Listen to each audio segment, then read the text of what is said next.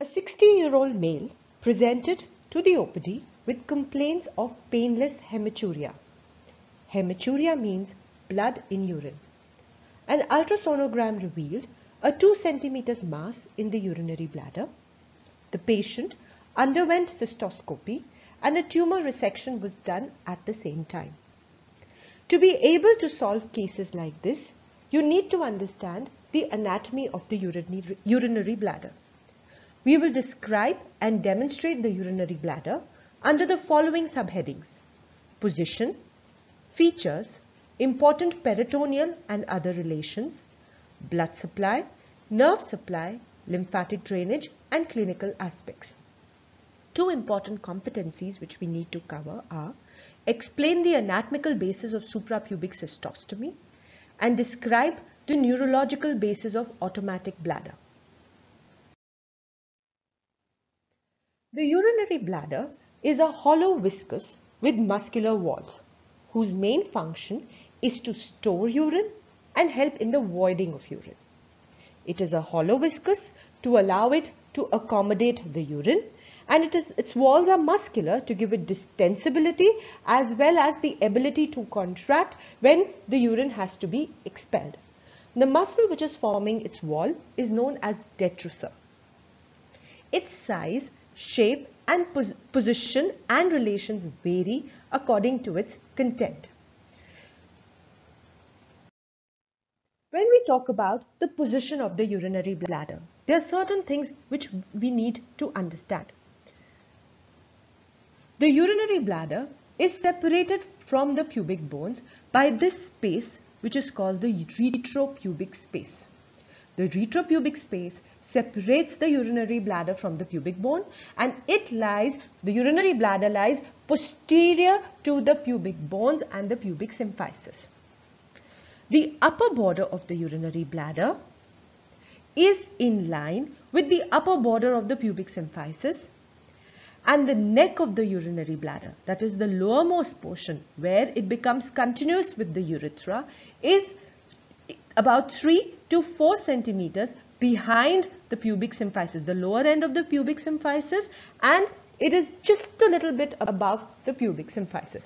Right? So these are important points to remember, that its superior border is at the level of the upper border of the pubic symphysis, and its lowermost portion, that is the neck of the urinary bladder, is posterior to 3 to 4 centimeters posterior to the pubic symphysis and just a little bit above its level. Depending upon the amount of content of the urinary bladder, the surfaces and the borders of the urinary bladder differ. Now we will start with when the bladder is empty. An empty bladder is tetrahedral in shape. Since there is no way I can show you a gross specimen, so let's take a simile. So first fold your hands as if you are going to pray. Now see to it, now position them in such a way that they are at right angles to your chest. Right? The tips of your fingers are facing forward, the thumbs are facing superiorly. Right? Now when you are in this particular position, we imagine this is an empty urinary bladder.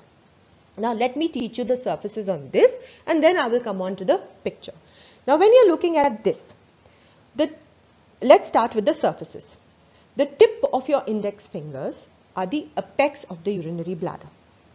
Right opposite the apex is going to be the base. So the wrist, where your wrists are, the surface of your hands in between your wrists, which is facing towards your chest, is the base of the urinary bladder. The surface where you can see the thumbs, this is the superior surface, and the dorsum of both your hands forms the inferior lateral surfaces. So we have an apex, a base, a superior surface, and the inferior lateral surfaces. Surfaces are separated by borders. So the tips of all your fingers form the anterior border. The index fingers of both the sides form the lateral border. And whatever would be joining an imaginary line which is going to be joining which would be separating the superior surface from the base would be the posterior border. Now let's see this on this picture. This is the apex of the urinary bladder, right? Right opposite the apex is the base.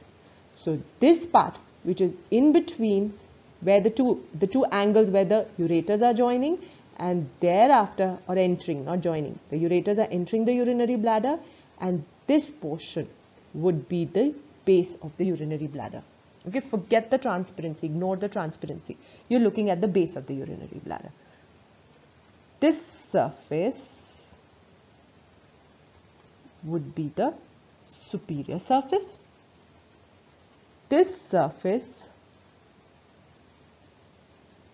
would be the inferior lateral surfaces.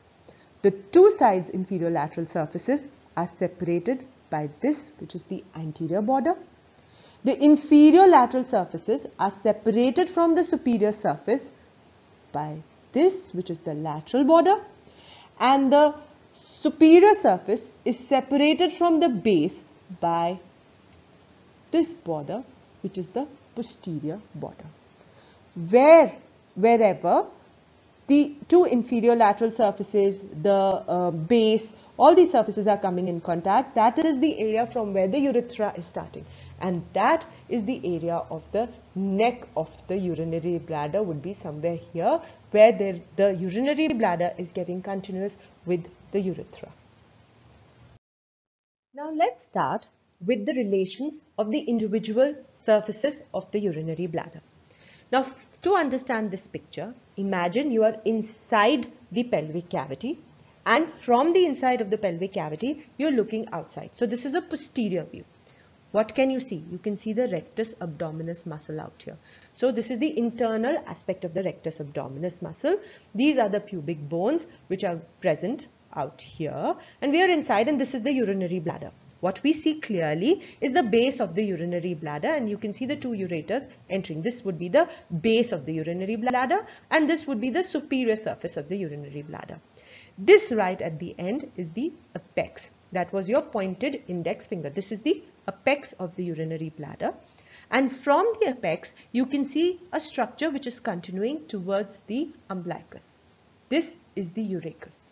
The urachus is the remnant of allantois, what you studied in embryology. Go back, revise, and then you'll be clear about it. Now this is also known as the median umbilical ligament, and when the parietal peritoneum moves on it, it forms the median umbilical fold. Also in this picture, you can see the other structures which are running with it. This is the median umbilical fold, which is formed by, this is the median umbilical fold towards the urachus. This is the medial umbilical fold, which is formed by the obliterated umbilical artery.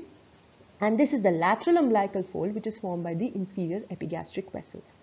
All these structures are an important laparoscopic landmark. What do you mean by that? Now, when we are doing laparoscopic surgery, you have understood this, that you have scopes which are going inside. You have not opened the patient completely, but you have scopes which are going inside the patient. You are doing whatever needs to be done from within without opening the patient. Now, when you're looking in the abdominal cavity through these scopes, you need to have some structure which gives you a bearing of where you are, which is the anterior aspect, or whether you're looking at the anterior aspect or posterior aspect in the abdominal cavity. So at that time, these structures, these folds, the median umbilical fold, the medial umbilical fold, and the lateral umbilical fold form important laparoscopic landmark.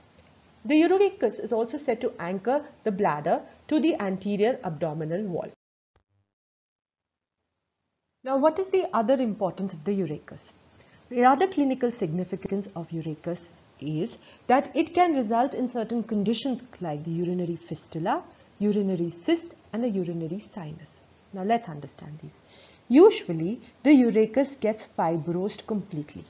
There is this structure which is moving from the urinary bladder towards the umbilicus, and barring a few centimeters out here, the remaining part of the urachus is usually fibrosed all the way up to the umbilicus. However, if it remains patent, as in this particular condition, it results in urachal fistula. Now, every time the urinary bladder contracts to expel urine, the urine will not only move towards the urethra, but also move towards the umbilicus through this patency which is there, the urachal fistula. This would results in weeping umbilicus. Another condition which can take place, that it gets fibrosed in its lower part as well as in the upper part near the umbilicus, but in the middle a part of it remains patent. Now this patent area is lined by mucosa which starts secreting secretions, and after some time the secretions get accumulated to form a urachal cyst. Another condition which can exist is the urachal sinus. Now the part which is near the urinary bladder gets fibrosed, but distally this particular area is still patent and it is lined by mucous membrane again. So this mucous membrane also starts secreting and it results in urachal sinus.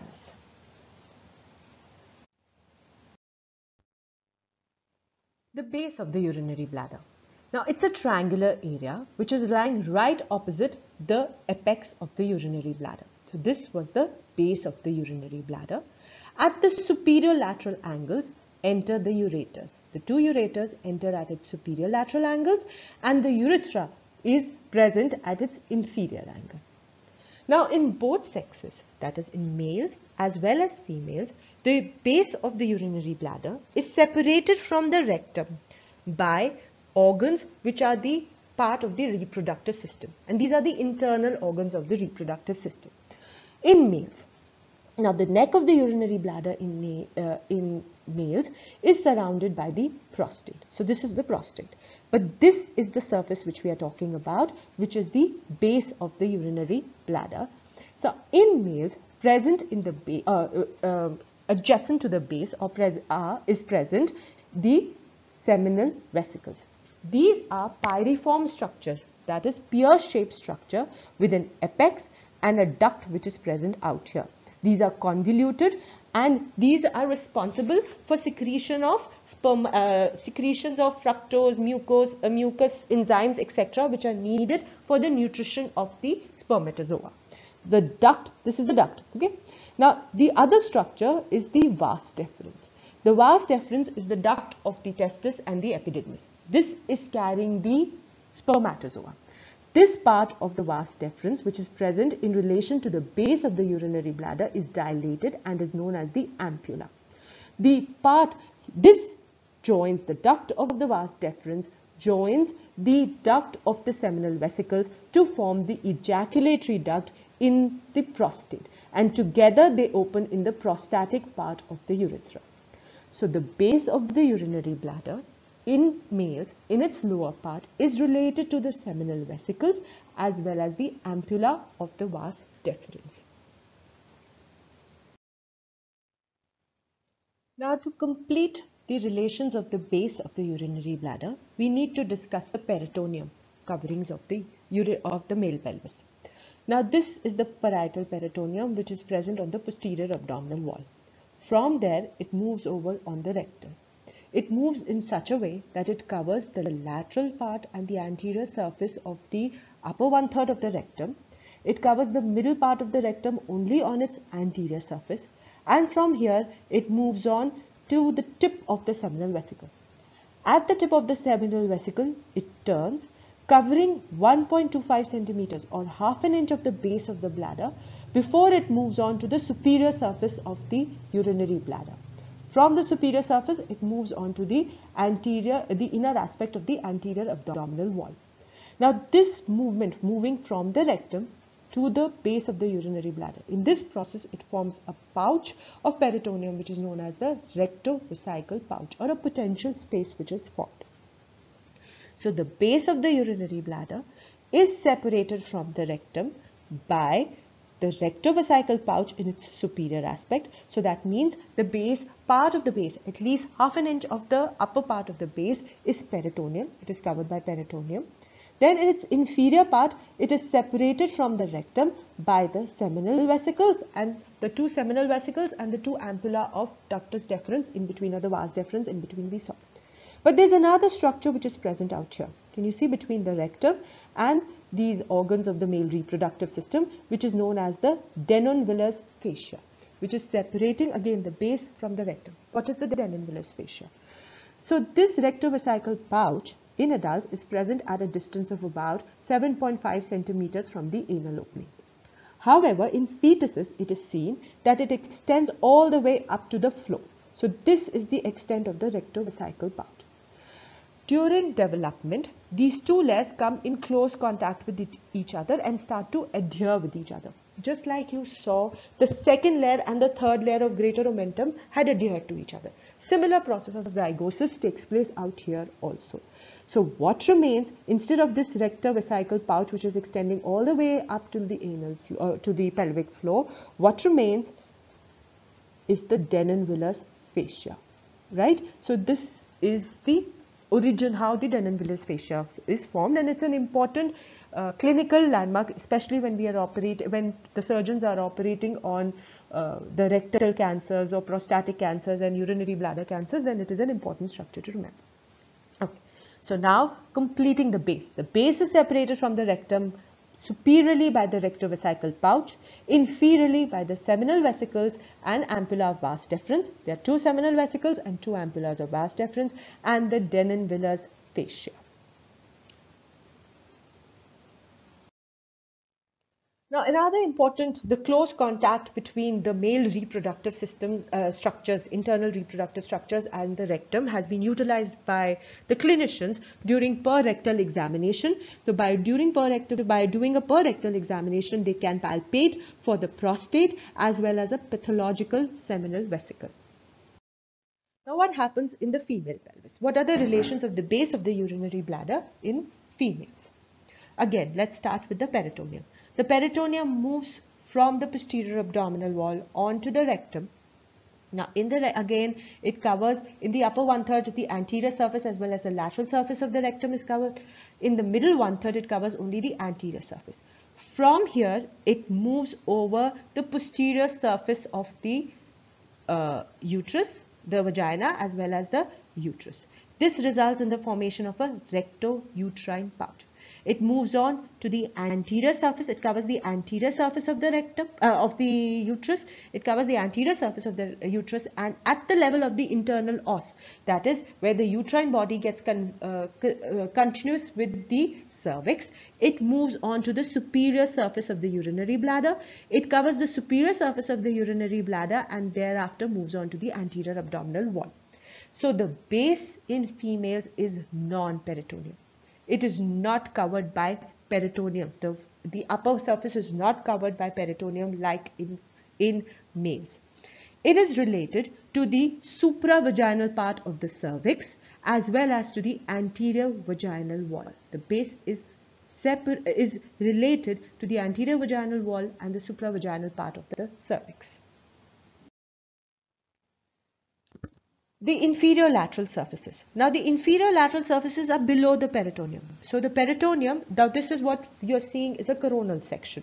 So the peritoneum moved from the lateral pelvic walls over the dome of the urinary bladder and then moved on to the other lateral pelvic wall. So this part, the inferior lateral surfaces, these are the two inferior lateral surfaces, are separated from the levator ani and obturator internus by this pad of fat. This again is the retropubic pad of fat. So the inferior lateral surfaces are not covered with peritoneum. They are in relation to the levator ani and the obturator internus. The two inferior lateral surfaces meet below the apex at the anterior border, and these are related to the retropubic space, which contains the vessels and nerves which are going to be present out here. So again, now we are seeing from the top, inside the pelvic cavity. This is the urinary bladder. This is the apex. It has been reflected. So this space which is separating the urinary bladder from the pubic bones and the pubic symphysis, and this space on the side is the retropubic space. The retropubic space of Retz's is a horseshoe-shaped space. Horseshoe-shaped space contains the retropubic pad of fat, which is basically made of a loose areolar tissue and contains the vesical plexus of veins in it. The neck of the urinary bladder. This is the most fixed part of the urinary bladder. It is present 3 to 4 centimeters behind the lower end of the pubic symphysis, just above the pubic symphysis. It is the site of the internal urethral orifice. So urethra, imagine the urethra like a tube. So the internal tube, the internal end of the tube is the one which is in contact with the urinary bladder at its neck. In females, it is related to the anterior vaginal wall. If you look at the diagrams of the male and the female pelvis, you will be able to understand this. So in females, it is related to the anterior vaginal wall. In males, it is surrounded by the prostate. The base of the prostate is present in attachment to it. Now, to the neck of the urinary bladder are attached important ligaments. These are the pubovesical ligaments in females and the puboprostatic ligaments in males. They extend from the neck of the urinary bladder to the lower part of the pubic symphysis, and these also help to anchor the urinary bladder in its position. The superior surface of the urinary bladder. The superior surface of the urinary bladder is covered with peritoneum, variably in male and female pelvis. I hope you know how to draw both these diagrams. They are very, very important. In the male pelvis, this is the superior surface. It is related to the coils of ileum and the sigmoid colon, and it is covered with peritoneum completely. In cases of female pelvis, the entire superior surface is not covered by peritoneum. It is related to the anteverted uterus, as well as a part of it, of the superior surface, is related to the supravaginal part of the cervix, from which it is separated by connective tissue, and the superior surface is also related to the utrovesical pouch. Now, what happens when the bladder distends? When the bladder distends, it arises and moves from the pelvis, from the area of the lesser pelvis into the area of the greater pelvis, and comes in contact with the anterior abdominal wall. When it gets reflected, see, this part of the urinary bladder has moved between the anterior abdominal wall and has stripped off the peritoneum from it. So the peritoneum has got stripped off. The urinary bladder has moved in that space which is present between the anterior abdominal wall and the peritoneum. The peritoneum has been moved away, stripped away from the anterior abdominal wall by the expanding urinary bladder. Normally, it can move up to 5 to 7 centimeters above the pubic bone. Now its surfaces and borders have changed. The anterior border would get expanded to accommodate the urine. So now it has an anterior inferior surface and a posterior superior surface, apart from the two lateral surfaces, an apex and a base which is still fixed and it's in its usual position. Right. Now, there are certain important aspects which are associated with the superior surface of the bladder and a distended bladder. Now, if this distended bladder gets ruptured usually due to trauma. Now, in case the rupture of the bladder is on this anterior inferior surface, that is the part which is below the peritoneum, in between the anterior abdominal wall and the peritoneum, this particular part. If this part surface ruptures, this is known as an extraperitoneal rupture of the urinary bladder. And how would it rupture? Due to fracture pelvis. A pelvic bone may get fractured and it may tear the urinary bladder, resulting in urine as well as blood extravasating all over this particular area. Okay? So this is extraperitoneal rupture of urinary bladder. In case due to trauma, which however it is, the superior surface gets ruptured. Now there would be a breach in peritoneum and the urine as well as blood would extravasate into the peritoneal cavity. So this is about the bladder rupture. The next important point which we do is for the urinary retention, for understanding urinary retention and suprapubic cystoscopy. Now, for whatever reason, the bladder is unable to function, and that is the urine does not pass, it gets accumulated in the bladder, but it does not pass from the bladder out. It does not expel to the exterior. So, what are the options which a person has? Either a urethral catheter can be passed, that is through the normal passages of the catheter, through the entire urethra into the urinary bladder, and then the urine would get expelled outside, in which would be collected in a bag. Now, for if there is an injury to the urethra and there is a stricture, that is narrowing of the urethral passages. So the urethra, we cannot pass this catheter into the urethra. What would we do then? we would do what is known as a suprapubic cystostomy. We would take advantage of the fact that the bladder has come in contact with the anterior abdominal wall, and it is in contact of, it can be in contact about 5 to 7 centimeters. So a catheter is passed above the pubic bones. That is why suprapubic catheter into the urinary bladder to expel the urine. Some small procedures can also be done through this methodology, through the suprapubic cystostomy passage. Now let's discuss the interior of the bladder. Now we need to know how the normal bladder interior looks like, because what we started, our case in the beginning of the lecture had a cystoscopy which was done on it. By cystoscopy we mean a tube fitted with a lens is introduced into the bladder, that is, a cystoscope is introduced into the bladder to look at the bladder from the inside. So we should know what is the normal before we can decide anything abnormal which is present. The entire mucosa of the urinary bladder is thrown into folds. These folds tend to disappear. These folds tend to disappear when the bladder distends with urine. However, there is a part of the area which is smooth, this triangular area, which is present on the interior of the base of the urinary bladder, is known as the trigone. At the two ends of this triangular area are the two superolateral ends are the ureteric orifices, and at its apex is the opening of the internal urethral orifice. The ureters, when they enter into the bladder, pierce the bladder musculature. After they have pierced the bladder musculature, there is a part of the ureter which runs inside the muscular walls, and this is known as the intramural part of the ureters. These ureters then open through oblique openings. These urethral orifices are oblique inside the bladder. It is important to remember the shape, because in case of certain diseases it becomes circular. So to be able to differentiate, we should know normally it is an oblique opening, and at this oblique opening we usually can see urine being ejected out by peristalsis at the rate of 4 to 5 drops per minute. Now, the two urethral openings are joined by the interureteric crest or the interureteric fold. This is formed how? The longitudinal coat of muscles of the ureters of both the sides become continuous with each other and form a triangular layer of muscle underneath this entire mucosa, which is known as the superficial muscle trigonal muscle of Bell. So underneath the mucosa, instead of submucosa being present, in the trigone is the superficial muscle of Bell, and then is the detrusor. So normally if I was to talk about the the walls of the urinary bladder, at this point it would be mucosa, submucosa, then the detrusor, and then the connective tissue on the outside. Out here in the area of the trigone, it would be mucosa.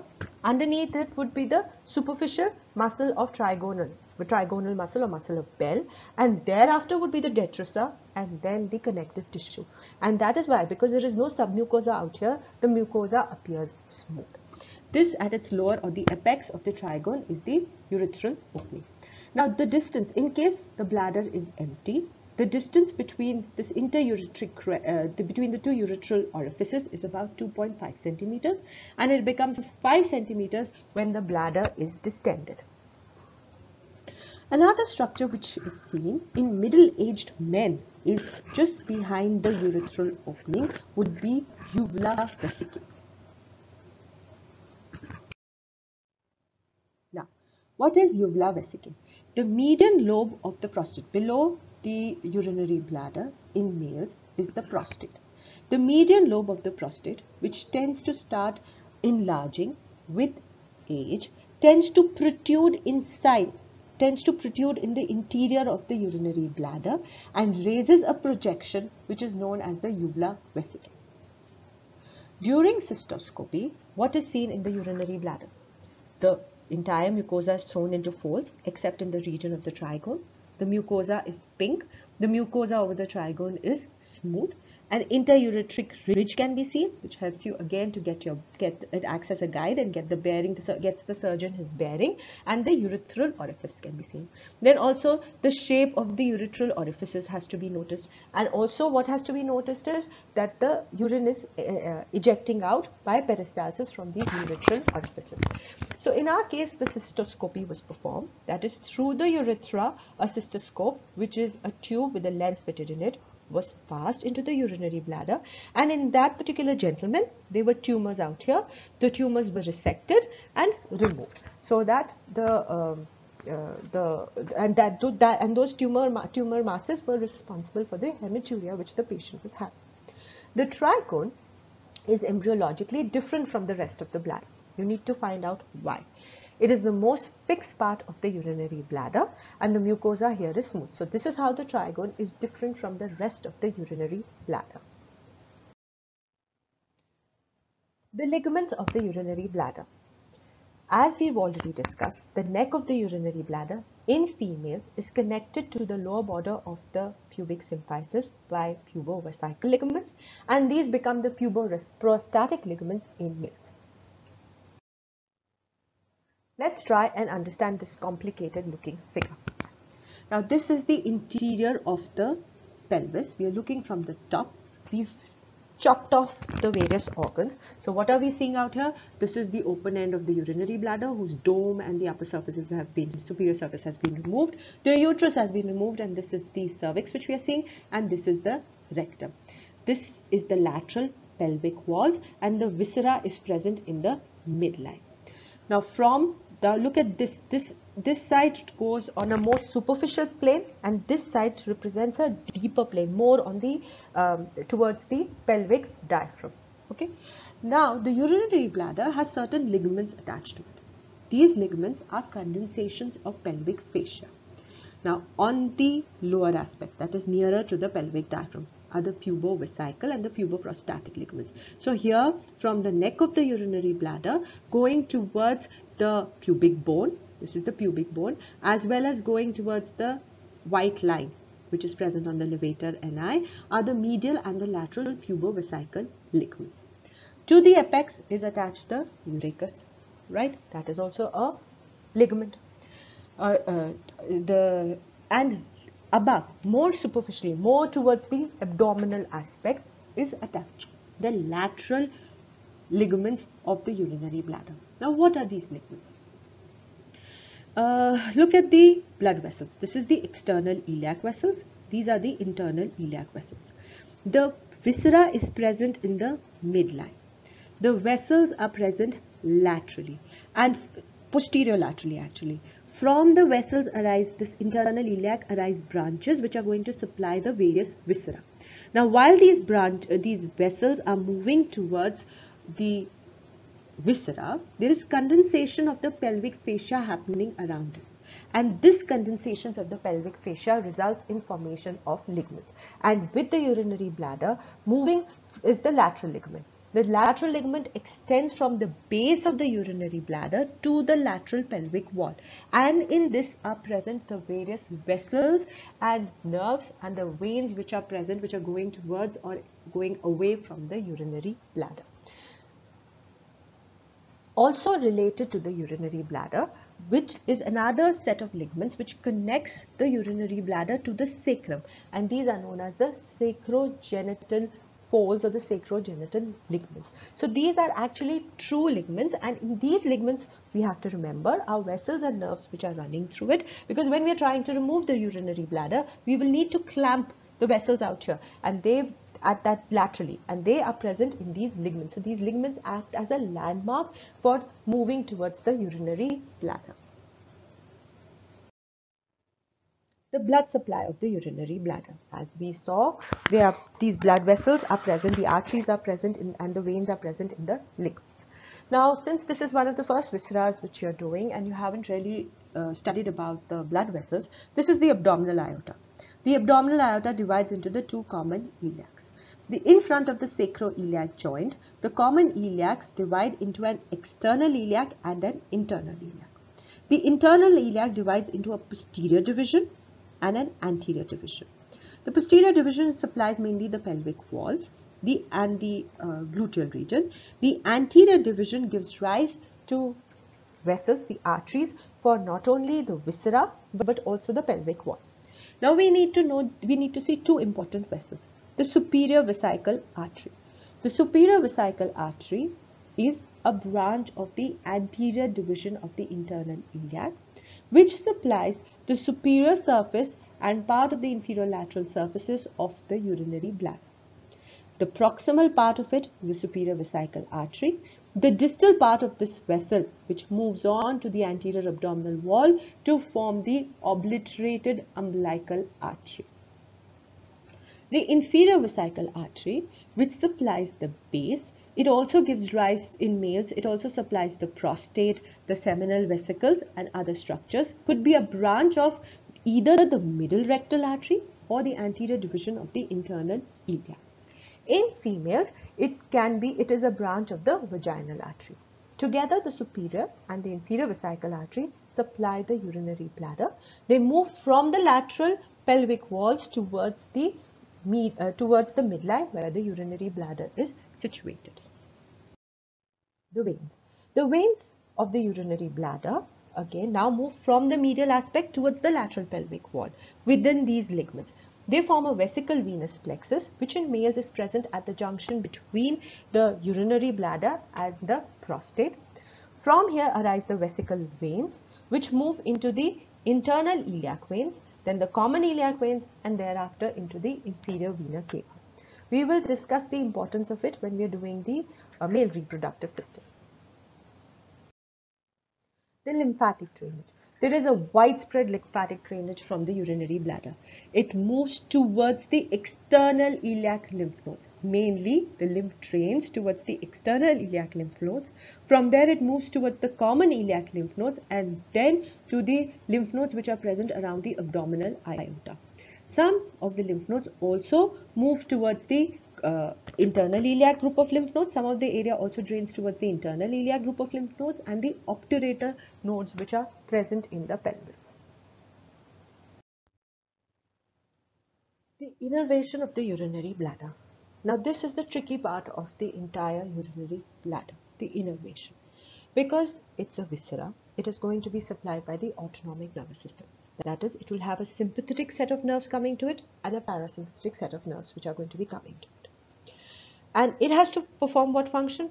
One, it should be able to fill and then it should be able to contract to expel the urine. To be able to do that, it has the sympathetic nerves which are coming to it and the parasympathetic. Now this is the sympathetic chain which is running on the lumbar vertebrae on both the sides.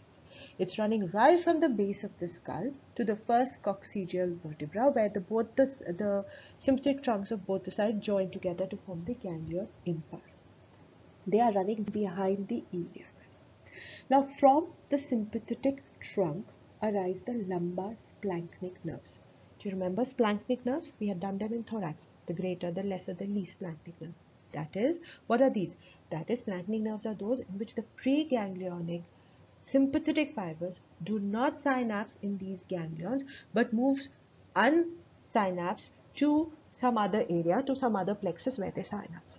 So these nerves come together, the lumbar splanchnic nerves come and form the superior hypogastric plexus in front of the sacral promontory. So we have lumbar splanchnic from one side, the lumbar splanchnic from the other side, and from above medially is coming the intermesenteric plexus. Together they have formed a superior hypogastric plexus. Now these splanchnic nerves now synapse in the superior hypogastric plexus, the ganglion cells which are present there, and the postganglionic splanchnic fibers then tend to form two inferior hypogastric plexus, that is the right and the left inferior hypogastric plexuses, which move on the lateral side of the viscera. So these are the two hypogastric plexuses which are going. So this was the superior hypogastric plexus and these are the two inferior hypogastric plexuses which are moving on the sides of the viscera. You can see them moving on the sides of the rectum as well as the urinary bladder. So this is the male pelvis. Now also joining these are the pelvic splanchnic nerves. These are the parasympathetic component of the pelvic innervation, which arises from the pelvic splanchnic nerves, that is the sacral segments of S2, S3 and S4. The spinal segments of S2, S3, S4 had that nucleus of Orloff in it, which gives rise to the pelvic splanchnic nerves. These are again preganglionic parasympathetic fibers which have joined these hypogastric plexuses. Now this plexus, when it's near the rectum, will be supplying the rectum, so this is the rectal plexus, and when it comes in near the urinary bladder, we will call it as the vesical plexus. The autonomic innervation of the urinary bladder, the sympathetic part comes from the lumbar splanchnic nerves which arise from T10 to L2 spinal segments. They enter the preganglionic fibers, enter into the superior hypogastric plexus from which arises the postganglionic fibers which now run and form the inferior hypogastric plexus. The sympathetic fibers inhibit the detrusor and stimulate the sphincter vesicae. That is, they are going to help in filling of the urinary bladder. I'll come to it again. The parasympathetic fibers arise from the pelvic splanchnic nerves. They also form a part of the inferior hypogastric plexus. They stimulate the detrusor and inhibit the sphincter vesicae. Now, this is the urinary bladder. Now look at this. Now the urinary bladder is going to get this innervation from the sympathetic system. This will be the internal urethral orifice where there is this sphincter vesicae in internal urethral orifice, and this will be the external sphincter. The external sphincter is under voluntary control. It is being supplied. This was the muscles of the urogenital diaphragm, the sphincter vesicae which was present. This is being supplied by the pudendal nerve. Whereas the urinary bladder and the internal sphincter is going to be supplied by the autonomic nerves. For filling to take place, the detrusor should be relaxed, the bladder neck should be closed, and the external sphincter should also be contracted. For voiding to take place, the detrusor should contract and the bladder neck should be relaxed, the muscles should be relaxed, as well as the external sphincter should be relaxed. Right? Now, how does the voiding reflex takes place? Let's start from infants. In infants, when they are born, you see that they just tend to urinate. They have a feed and then they tend to urinate. So what is happening? Reflexes or the afferent information is going from the bladder to the spinal cord. The spinal, once it fills up, the information goes from the bladder to the spinal cord. A reflex efferent information passes via the pelvic splanchnic nerves and the pudendal nerves to the bladder, which causes the infants to urinate. So the bladder fills and a reflex, autonomic stretch reflex takes place, and the bladder contracts, and the infant tends to, till toilet training is done, the infant tends to urinate wherever the child wants to. Once the toilet training has taken place, now what happens? The afferent information passes from the urinary bladder, and this information usually passes via the pelvic splanchnic nerves to the spinal cord, to the Orloff's nucleus. From here, the information travels via the fasciculus gracilis to the nucleus gracilis, through the medial lemniscus, some fibers going on to the pons, to thalamus, the paracentral lobule, and the inferior frontal gyrus. When the time is right, when the correct place is there, then the inferior frontal gyrus sends the information via the upper motor neurons of the pyramidal and extrapyramidal tract to the spinal cord, and then via the pelvic splanchnic nerves and the pudendal nerve, then the bladder, that is the detrusor contracts and the sphincter vesicae relaxes, the internal urethral orifice relaxes, and then the person tends to urinate. That is the higher control which comes in for the control of the voiding reflex. Pain from the urinary bladder travels via the sympathetic fibers to the spinal cord and moves via the spinothalamic tract to the thalamus, and thereafter to the various areas of the brain.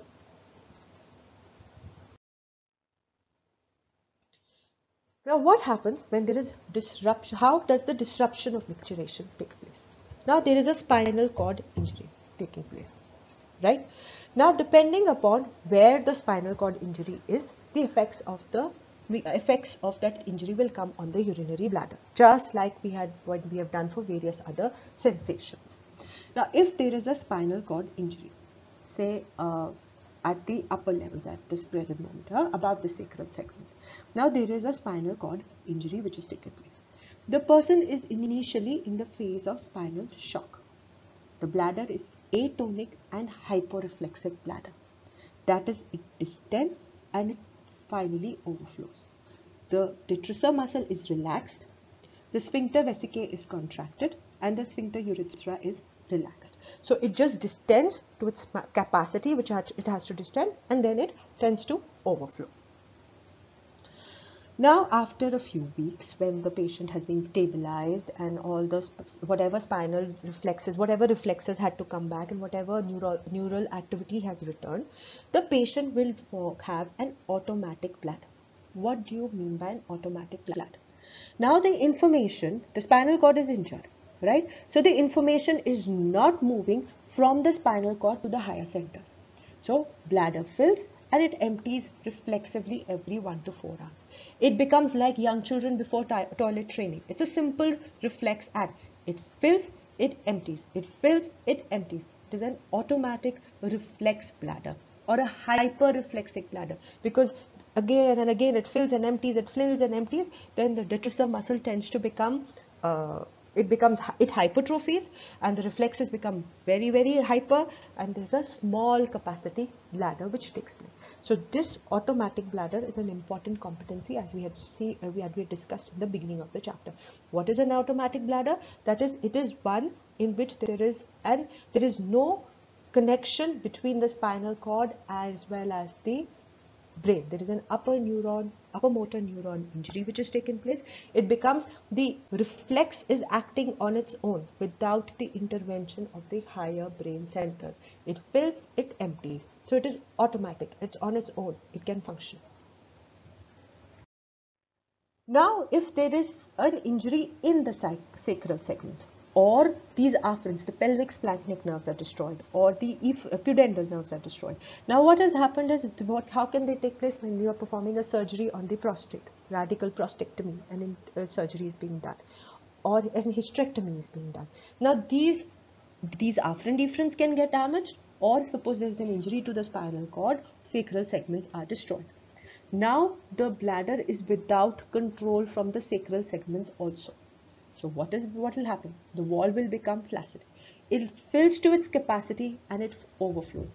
There is continual dribbling. अब तो उसके ऊपर कोई भी असर नहीं. There is nobody responsible. There is nobody controlling it. It is an autonomous bladder, right? So you need to understand the atonic bladder, automatic bladder, and autonomous bladder.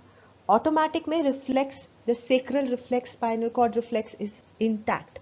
Whereas in an autonomous bladder, there is no reflex action taking place. There is no higher center, there is no reflex action at the sacral segments. It's a lower motor neuron type of a lesion which has taken place.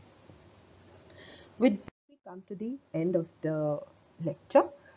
What you need to do is, you need to know what are the important diagrams which you need to make. So you need to make this diagram which tells you the relations of the male urinary bladder. So you should be able to make this diagram. This was the area of the rectovesical pouch, which is related to the superior part of the base of the bladder, and then the two seminal vesicles with the ampulla of the vas deferens in between, which is related to the inferior part of the urinary bladder. Thereafter would be the fascia of Denonvillers, and then would be the rectum. So this is an important diagram which you need to know how to. The other is a diagram which tells you about the various surfaces and borders of the urinary bladder. The third is a diagram of the interior of the urinary bladder. Please see to it that you made all these diagrams along with the peritoneal relations of the male and female pelvis in your